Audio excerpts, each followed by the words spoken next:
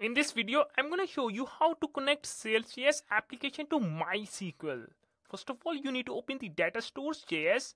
We need to define couple of the configuration for Mysql database. First of all, we need to specify the adapter. The name of the adapter is Sales Mysql because I'm going to use Mysql. And you also need to provide the user here. If you have any user name if you specified any user, you need to provide that. If you have any password for the database, you need to specify that. You also need to specify the port number, which is 3306.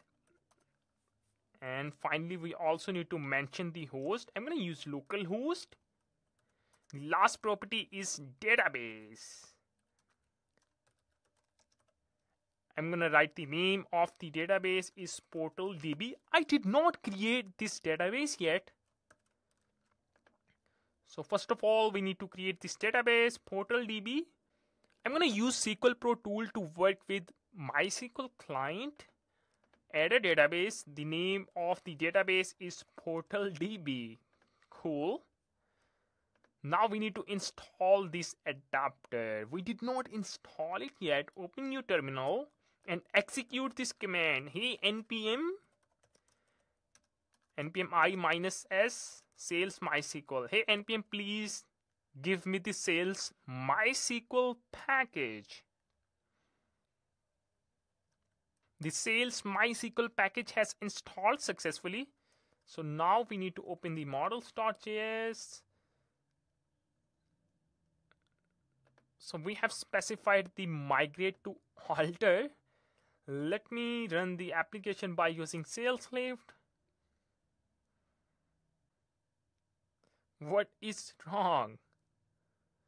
We are using the beta version of 1.0. Okay, sales is right. If you will get this error, you need to install this package.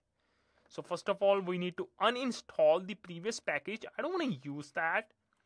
npm uninstall -- save sales mysql. Please uninstall the previous version.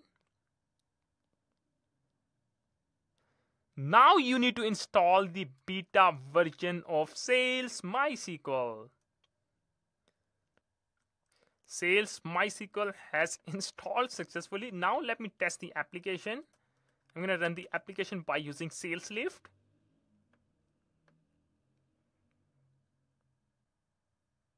Incredible, application is running. It has successfully auto migrated my models. I'll talk more about these properties of migrate.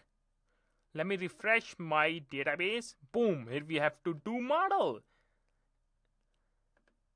I did not specify any property here in the to do model. I'll talk more about this archive. So we have successfully generated tables here.